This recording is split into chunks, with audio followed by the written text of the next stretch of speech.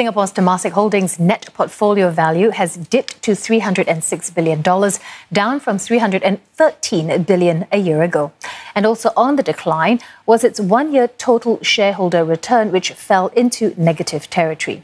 Temasek chalked up the dent to the COVID-19 pandemic, but says in the long run, its performance will be resilient against challenges. Cheryl reports.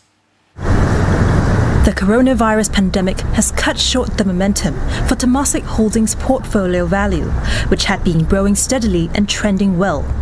That figure fell by some 2% to $306 billion. Its one-year total shareholder return also dipped from a 1.49% gain last year to negative 2.3% this year. But Temasek International CEO says that on the whole, he's pleased with its performance and that it has ended the year with a strong balance sheet. He says the firm's been constantly building a portfolio that's more resilient to shocks. In particular, our unlisted investments, which are recorded at book value, adjusted for impairment, have provided good returns. In addition, our more recent investments, guided by our themes and trends, have also performed well given the wider economic conditions. The results are pretty good, actually, in comparison to how the rest of the market has done. Singapore stocks have gone down about 18%, Asia ex-Japan is down 9%, and MSCI World, which is global stocks, down about 5.8%. So in comparison, 2% down is actually a very good result.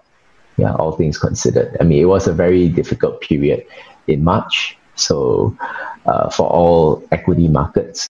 Temasek also emphasizes that it invests over a long-term horizon and that it's seen robust shareholder returns of about 14% since 1974.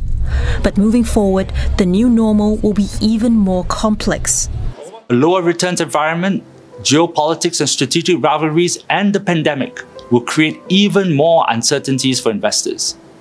The market rebound we've seen in recent weeks should be viewed with caution, as the emergence of second waves of infection has forced a return to lockdowns in some places. Markets may well resume their volatile behavior. In the meantime, the investment firm also highlighted how it has helped in the fight against COVID-19, such as researching and developing solutions to prevent virus transmissions and contributing medical supplies. Temasek will release its finalized review in September.